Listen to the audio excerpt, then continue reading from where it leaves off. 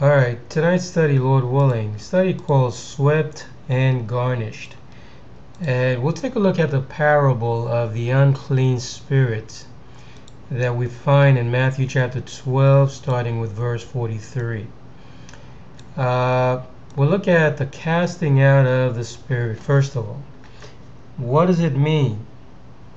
Is this pointing to the salvation or the redemption of the body of Christ, right? Let me go ahead and post the first verse. When the unclean spirit is gone out of a man, he walketh through dry places seeking rest, and findeth none. What does it mean, first of all, to cast out a spirit? Anyone? When the unclean spirit is gone out of a man, could this be looking at the individual salvation of the believers? Let me get the other part of this verse. In verse 43, when the unclean spirit is gone out of a man, he walketh through dry places. When does the unclean spirit, what is the unclean spirit, first of all? That would have to be pointing to Satan, right? The unclean spirit, the devil, and his angels. And what about the man? Is this talking about yourself, myself? Does this mean that if someone does become saved, and then later on we're going to read about the unclean spirit coming back into this man? In Matthew chapter 8 verse 16, when the even was come, they brought unto him many that were possessed with devils, and he cast out the spirits with his word, and healed all that were sick. Can you see how the casting out of a spirit, even though historically that did happen, Christ, it seems, he literally cast out devils from those who were possessed? But that in itself appeared to have been a picture of salvation. When someone does become saved, it's as if God has removed them from the kingdom of darkness and brought them into the kingdom of Christ. But I think we're going to find, Lord willing, that the timing of this is not so much when the individual becomes saved, but rather when the body itself, the church, is redeemed. God brings the believers out of tribulation. That too, just like everything else that we've seen, is pointing to, it's referring to the redemption, the salvation of the body of Christ. So that's the timing here I propose. I think we're going to be looking at the Great Tribulation, and then when Christ is revealed after the tribulation. Now notice here in verse 16 of Matthew chapter 8, when the even was come. That I think is a clue. What is this pointing to? The evening or the even. Remember, the night cometh when no man can work. What happens at night? What happens at night? There is darkness, right? Darkness comes at night, and the darkness of God allowing the false prophets, the false Christ, Antichrist, to rule in the church, in the body of Christ. It is spiritually nighttime. It is the even. So when the even was come, they brought unto him many that were possessed with devils. So the believers, they too, they are said to be in spiritual darkness, coming into the Great Tribulation. And then when Christ is revealed, he is going to cast out, right? That doesn't mean that the individuals themselves were not saved, but rather as a body, corporately, when God separates the wheat from the tares, that too is salvation. So God is casting out, God is pouring out the Holy Spirit a second time, so that now the believers, they begin to understand time and judgment. Okay, so he cast out the spirits. Here's another verse, Acts chapter 16, verse 18. And there again, I think the timing is very important. And I command thee in the name of Jesus Christ to come out of her, and he came out the same hour. Now this is Paul, right? Paul being grieved, turned and said to the spirit, right here he is casting out an evil spirit from someone. And notice here that it's the same hour. What is the hour pointing to spiritually? The day and the hour. The day and the hour. It's important, I think, we understand this, as I said, because it does bring us into the judgment of God on the church, on the body of Christ. So he is going to cast out this devil the same hour. The hour cometh when all that are in the grave shall hear his voice. That's the great tribulation. What about Mark chapter 5 verse 2? And when he was come out of the ship, immediately there met him out of the tombs a man with an unclean spirit. I think it's interesting here that God says he has come out of the ship. The ship, spiritually, I think, is pointing to what? What do you suppose the ship might be pointing to? Any clue? Wouldn't the ship also be typifying the church? Yeah. So coming out of the ship, it seems, might be relating to God the Holy Spirit being taken out. God the Holy Spirit is removed from the midst. Notice that it's the time that he comes out of the ship. Now he is faced with someone from the tomb, a man with an unclean spirit. That, I think, again, Lord willing, would have to be spiritually pointing to the body of Christ. And then he is going to cast out, that is, redeem, save the church, the elect, to bring them out of Babylon. Mark chapter 5 verse 8. For he said unto him, come out of the man, thou unclean spirit. Thou unclean spirit. And in Acts chapter 16, we saw here that it's the same hour. So I think the timing of it would be the Great Tribulation. Matthew chapter 12 verse 28. But if I cast out devils by the Spirit of God, then the kingdom of God is come unto you. Anytime someone becomes saved, they've been taken out of the dominion of darkness. Individually, as God is sealing the 144,000, that is salvation. God is going to cast out the devils. He brings them out of darkness to bring them into light. And then also, as I said, corporately, as an entity, when the church comes into the Great Tribulation, there too God is going to cast out. He is going to bind Satan so that he would let the prisoners free. And when that happens, then the kingdom of God is come. Because now the church, the believers, they identify with Christ. They come into the new heavens and the new earth. And then one other verse. Now that's why, it's important today. We're told that we have to try the spirits. 1 John chapter 4 verse 1. Beloved, believe not every spirit, but try the spirits, whether they are of God, because many false prophets are gone out into the world.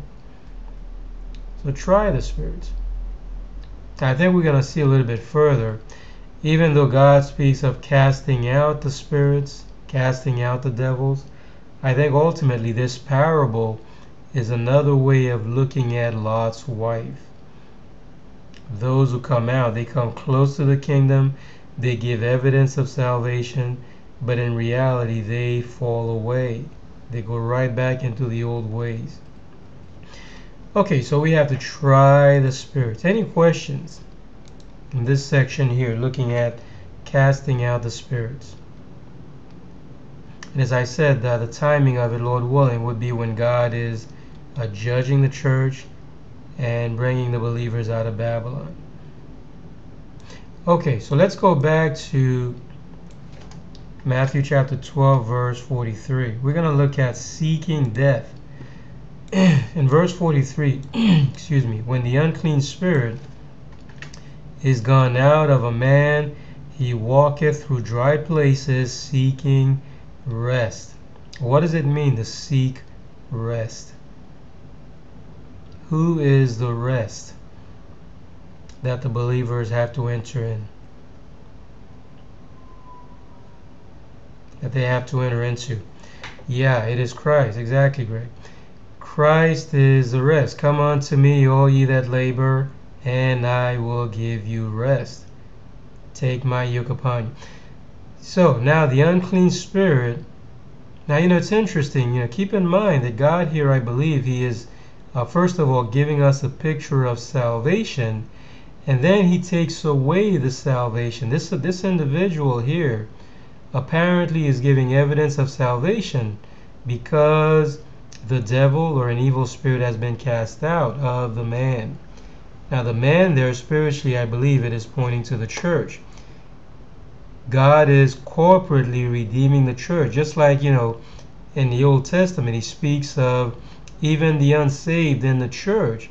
They too, they are said to be redeemed, and then they fall away. So God cares corporately for the whole body. Alright, Amos chapter 8 verse 12. They shall wander from sea to sea, and from the north even to the east. They shall run to and fro to seek the word of the Lord, and shall not find it. That could only be a time of tribulation. And then it transitions into the judgment on Babylon. Right again. Hi, welcome to the room. Looking at a Bible study, looking at the parable of the unclean spirit, Matthew chapter 12, verse 43. And Amos chapter 8, verse 12. They shall wander from sea to sea, from the north even to the east. They shall run to and fro to seek the word of the Lord. To seek the word of the Lord, and shall not find it. Well, there's only one time, really, when God would speak of a famine coming on the church. When does that happen? Does that come at the very end of the world, the very last day?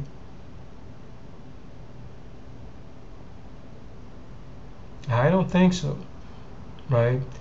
God brings a famine of hearing the word of Christ, the word of God. In other words, when the church comes into the Great Tribulation, that's a form of judgment.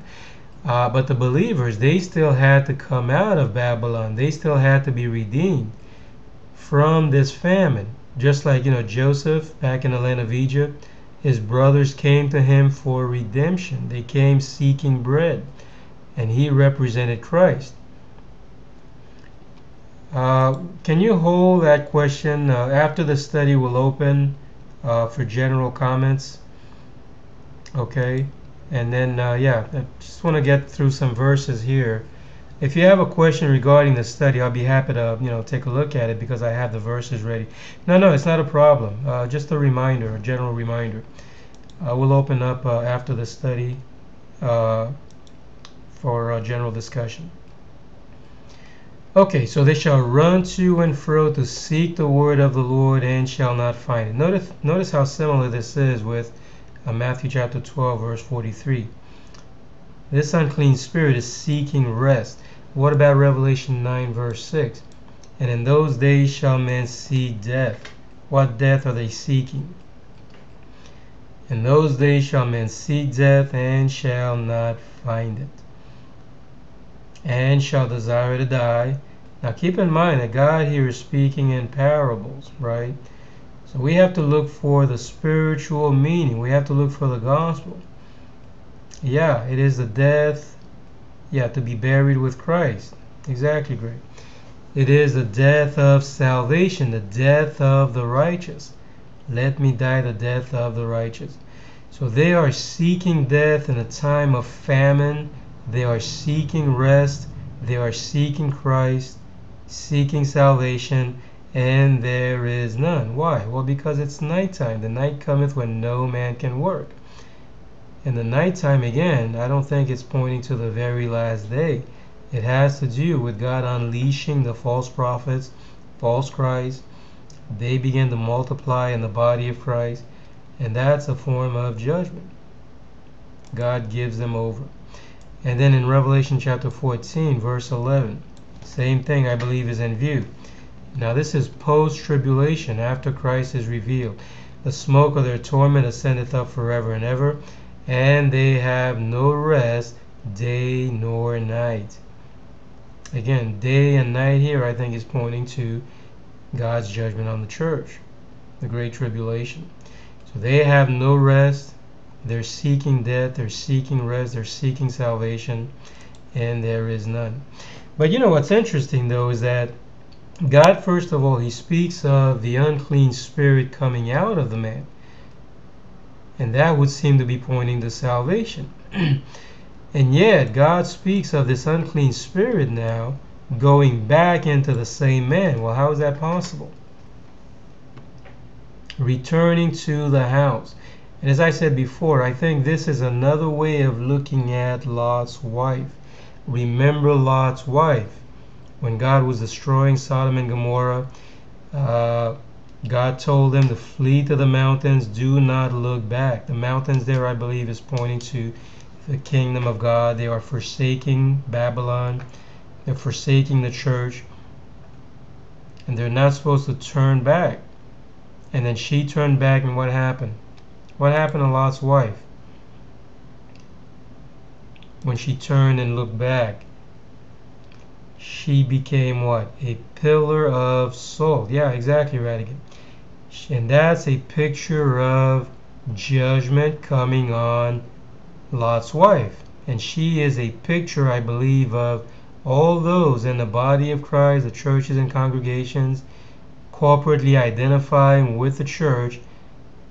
And now God is giving, he is providing more information in terms of knowledge and understanding what's happening at the time when God is judging the church. And they're not to turn back, they're not to go back into the house. And what happens if they do? Well, they're giving evidence that they had never become saved. Same thing I believe is in view with this man. First the evil spirit is cast out, and then now he is going to go back. Right? Matthew chapter 12 verse 44. Then he saith, I will return into my house from whence I came out. And when he is come, he findeth it empty, swept, and garnished. And we're going to look at this language here, swept and garnished. But this unclean spirit is going to go back into the same house. Right? The church corporately or spiritually is possessed by the unclean spirit. Green Eyes, all right, welcome back. The church is possessed by the unclean spirit. The unclean spirit is cast out. Doesn't mean that the person becomes saved. And then God speaks of the unclean spirit going back into the house. Look at the language of Luke chapter 17 verse 31. In that day. What day is that? Is this talking about the very last day? He which shall be upon the housetop, and his stuff in the house. What house? The local churches? No, I don't think that that's what's in view. The house of God is a corporate body of people, a collection, a gathering. So this house here, spiritually, I think, again, it is pointing to the church. Not necessarily the local churches and congregations, but rather the corporate church, the body of Christ. Now, the idea of having the stuff in the house doesn't mean you're going back inside the local church, but rather one is going back to the old doctrines, the old gospels. They're not receiving understanding. They're not receiving revelation, and now they go back into the old ways. And that was typified, as I said, I believe, by Lot's wife. She is looking back. She is drawing back onto perdition. So his stuff in the house, let him not come down to take it away, and he that is in the field, let him likewise not return back. So Lot's wife, again, I believe, is in view here. Hold on one second. Luke chapter 17, verse 32. There it is. Remember Lot's wife. So in the context of God judging Babylon, in the context of God judging the church, he reminds us of Lot's wife, who gave evidence of someone being saved because she is taken out of the city, and then she looks back. Hebrews chapter 10, verse 39. But we are not of them who draw back unto perdition. And when we read about drawing back, it begins with the great tribulation. There's a great falling away. And then God now, Christ is revealed. The Bible is unsealed. God gives a general knowledge, a general understanding, I believe, of the end of the church age. That doesn't mean that because someone left the church that they became saved necessarily. So these might be giving evidence. They might be looking at what happened with Lot's wife. John chapter 5, verse 14. Afterward Jesus findeth him in a temple, and said unto him, Behold, thou art made whole. Sin no more, lest a worse thing come unto thee. Now, what do you suppose is wrong with this picture here in John chapter 5, verse 14? If Christ says to him, thou art made whole, wouldn't this imply salvation? If someone is made whole, doesn't it mean that they have become saved?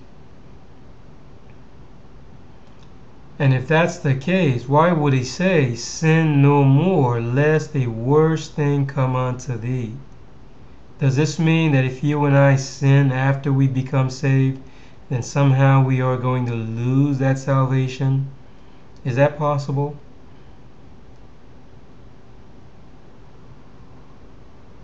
No, that's not possible. Why? Well, because when Christ made payment for the sins of the elect, it was already accounted for. It was already predetermined from the foundation of the world. So God is not looking at how faithful you are going to keep the physical law, the Ten Commandments.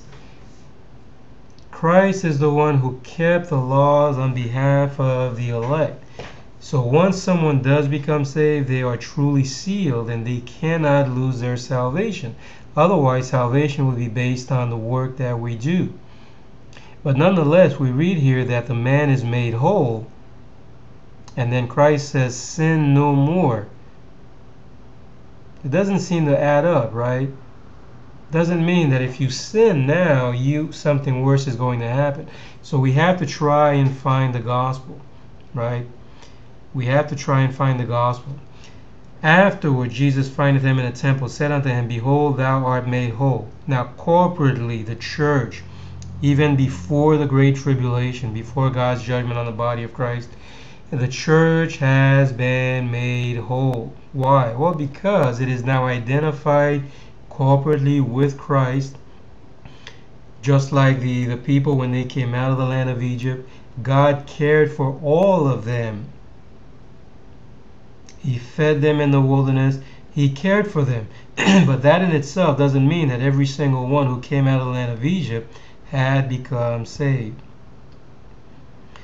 So the idea of making someone whole, I propose, it has to do with corporate salvation. They identify with the body of Christ, but if now they become Lot's wife, now they give evidence that they had never truly become saved, then something worse is going to happen to them. And what is that? It is the fact that they now draw back onto perdition. They come into the second death, the lake of fire. Hebrews chapter 10, verse 26. If we sin willfully after that we have received the knowledge of the truth, there remaineth no more sacrifice for sins. Does that make sense? Now, how can someone sin willfully after they have received the knowledge of the truth? Now, when we understand, looking at the rest of the Bible, that salvation is not active on the part of the believer, but rather passive. You and I, there's nothing we can do to get ourselves saved. So God has to do the work altogether. So someone receives the knowledge of the truth, they're said to be made whole. They're not necessarily saved, and that's true individually as well as corporately, as God is separating the wheat from the tares. Now notice in 2 Peter 2:21, for it had been better for them not to have known the way of righteousness than after they have known it to turn from the holy commandment delivered unto them. So there again, someone turning from the holy covenant or the holy commandment, it would mean that they never did become saved. But nonetheless, they are said to have known the way of righteousness. They've tasted the good word of God, but now they fall away. 2 Peter chapter 2, verse 22. I think we see a similar passage here. But it has happened unto them according to the true proverb, the dog is turned to his own vomit again. And that's an ugly picture, right? The dog returning to its own vomit. That's the church, I propose, going back to the old ways. They're not keeping the commandments. They're not keeping the law of God because God is not giving them revelation, not giving them the understanding. Now they become Lot's wife. And then in verse 20 of 2 Peter chapter 2, for if after they have escaped the pollutions of the world through the knowledge of the Lord Jesus, the Lord and Savior Jesus Christ, they are again entangled therein and overcome, the latter end is worse with them than the beginning. Interesting language here, the latter end. But notice again that they have escaped the pollutions of the world. They never did become saved. For God so loved the world. Corporately, God, it seems, He is caring for the church as long as Christ is in the midst. But then when God brings judgment to the church, the great tribulation, we start reading about the falling away. Now keep an eye on this verse here. We're going to come back to this idea, the latter end, which I think again has to do with perdition, the second death, separation of wheat and tares. Matthew 27 verse 64. You know what? Let me take this verse out. This verse is saying something similar, but I believe it's in a different context. I thought I had removed that verse. Maybe some other time we'll come back and look at that verse. But in the meantime, look at Matthew chapter 12, verse 45. Then goeth he and taketh with him 7 other spirits. Now we're still looking at the unclean spirit.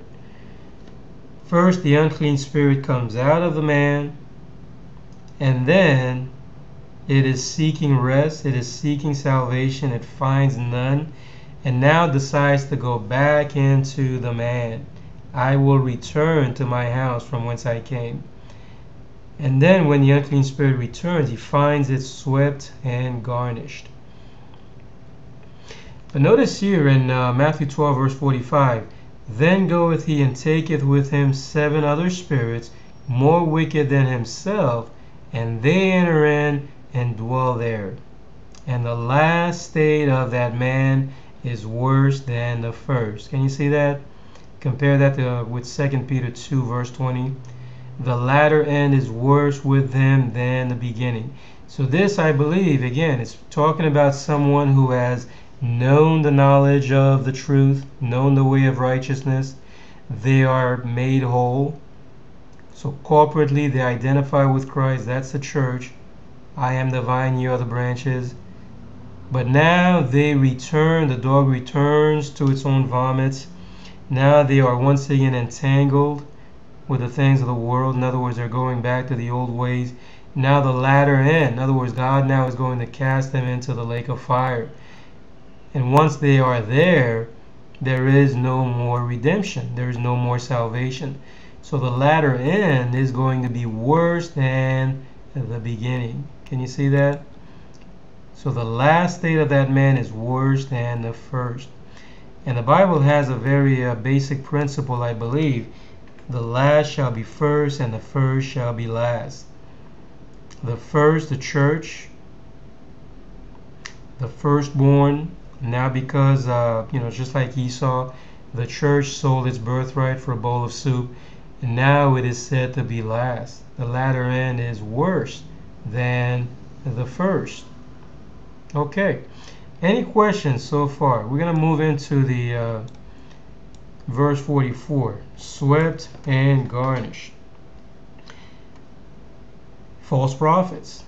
Is that surprising? Now this unclean spirit has gone out of the man. In other words, this is a man who knew the knowledge of the way of Christ, identified corporately with the church, and now the spirit has been cast out.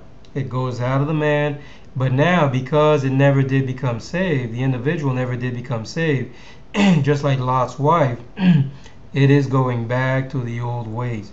So the unclean spirit goes back into the man, and then he finds it swept and garnished. I'll remove the red dot if you stay in the room and decide to have a conversation. All right, so Matthew chapter 12 verse 44. Then he saith, I will return into my house from whence I came out, and when he is come, he findeth it empty, swept, and garnished. Now, of course, we have to search the Bible, right? We have to compare spiritual things with spiritual. Titus chapter 2 verse 10, not purloining, but showing all good fidelity, that they may adorn the doctrine. See, the idea of adorning, I think it has to do with doctrine. And there is the doctrine of Christ, but there is also the doctrine of Antichrist. Matthew 23:29. Woe unto you, scribes and Pharisees, hypocrites, because ye build the tombs of the prophets and garnish the sepulchres of the righteous. In other words, they on the outside they appear to be clean, they appear to be holy, but they are sheep and they are wolves, in sheep's clothing. So woe unto you, scribes and Pharisees, hypocrites, ye build the tombs of the prophets and garnish the sepulchres of the righteous. They kill the believers, they kill the elect, and they garnish their sepulchres. Luke 21 verse 5. And as some spake of the temple, how it was adorned with goodly stones and gifts. All those who identified corporately with Christ. Now that temple there, I think it is pointing to the church. It is pointing to the body of Christ. But Christ here is prophesying that there would come a time not one stone would be left upon another. So in other words, God was going to destroy this temple. Remember that? Destroy this temple, and in 3 days I will raise it up. So the church comes under the wrath of God, but because the elect, the believers, are given a revelation, so they stand upon their feet. They are resurrected. The days will come in which there shall not be left one stone upon another that shall not be thrown down. That's where we are today, I believe. Isaiah chapter 14, verse 23. I will also make it a possession for the bittern and pools of water, and I will sweep it with the besom of destruction. So the idea of sweeping seems to be pointing to God's judgments. Sweeping it with the besom of destruction, the besom or besom. And then we read in Isaiah chapter 28 verse 17, judgment also will I lay to the line, and righteousness to the plummet, and the hail shall sweep away the refuge of lies. Refuge of lies. So there it is again, I believe. God brings judgment to Babylon. He is doing away with the false prophets. He is destroying them, sweeping them away, sweeping away the refuge of lies. And you put that together with the Pharisees, the Sadducees, typifying the unsaved in the body of Christ. They garnish the sepulchres of the righteous. All of it, again, I believe, has to do with false gospel. Judges chapter 5 verse 21, the river of Kishon, that's a river in Palestine, swept them away. God uses the wicked to destroy the wicked. So it is the wicked that is sweeping away the wicked through the activities of God. God is allowing this to take place as a form of judgment. Okay, any questions? We got one last section to look at. And this is the idea of 7 other spirits being more wicked than himself. There again, I think we're looking at Satan going into perdition. Let me post this verse again, Matthew chapter 12, verse 45. I have to break it up. Then goeth he and taketh with himself 7 other spirits more wicked than himself, and they enter in and dwell there.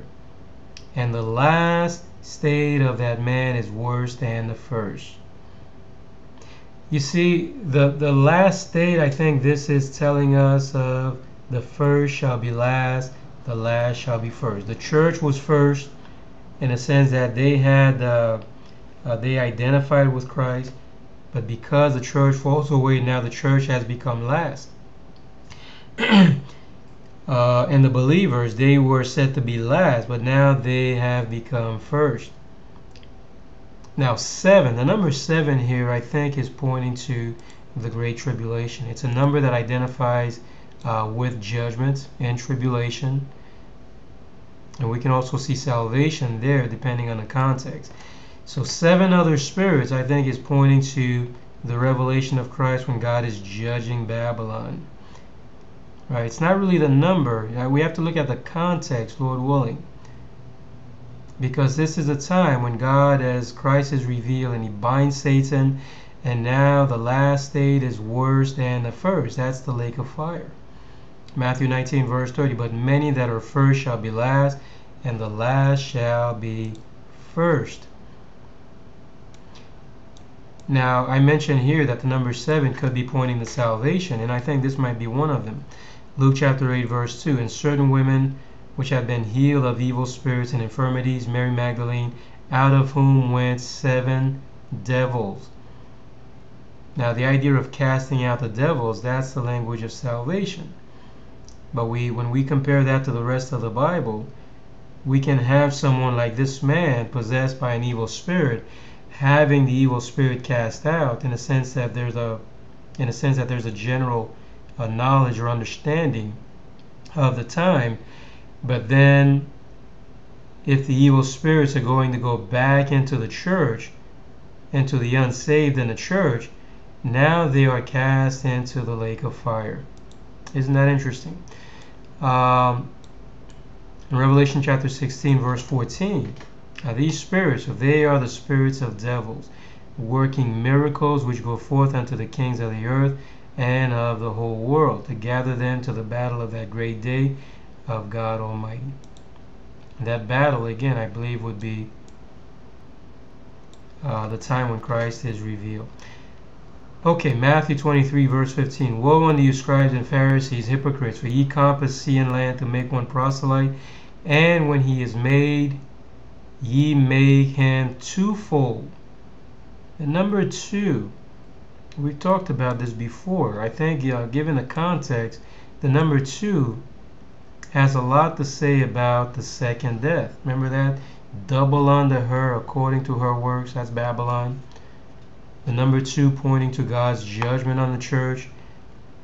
And I think God is using the word twofold here to point to the fact that ultimately God is going to destroy spiritually the Pharisees, the Sadducees, and all the unsaved in the body, the false prophets. Now, this is what I was pointing to before. I will therefore, Jude chapter 1, verse 5, put you in remembrance, though ye once knew this, how that the Lord, after having saved the people out of the land of Egypt. Egypt typified the church. It typified wickedness, just like Sodom and Gomorrah. So the idea of coming out of Sodom, coming out of Egypt, is salvation. But even though God corporately, it seems, he allows for a general understanding of this salvation, nevertheless, He continues to purge the body. He is separating the wheat from the tares. And those who did not truly become saved, they become Lot's wife. They are like this man who has the devil come back. The devil has gone out, but then now the devil comes back and finds the house swept and garnished, pointing to the fact that I believe that it is under the wrath of God. Right? It is swept and garnished with lies. Okay, so having saved the people, now, you can't be saved and then be destroyed at the same time. So can you see how salvation could also be pointing to someone who is not truly saved, but yet God speaks of them as having been saved anyway? Right? That's true individually, as I said, and I believe it's also true when we look at the redemption of the body. And then finally, Revelation chapter 17, verse 11. That's a challenging verse. We've looked at it before. I'll just briefly comment on it. And the beast that was and is not, even he is the eighth, and is of the seven, and goeth into perdition.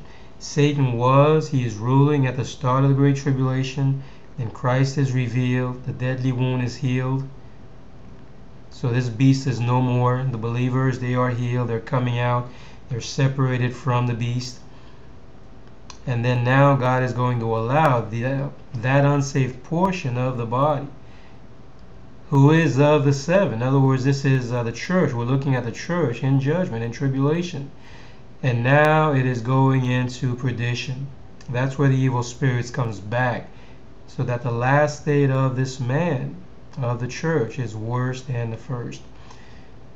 So he is of the seven and goeth into perdition, the second death.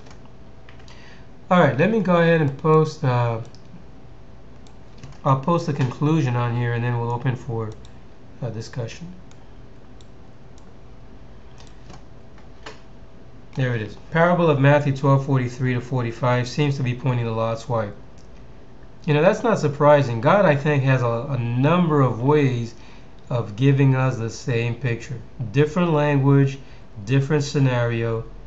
It's like taking a picture from different angles. You see it from different vantage points.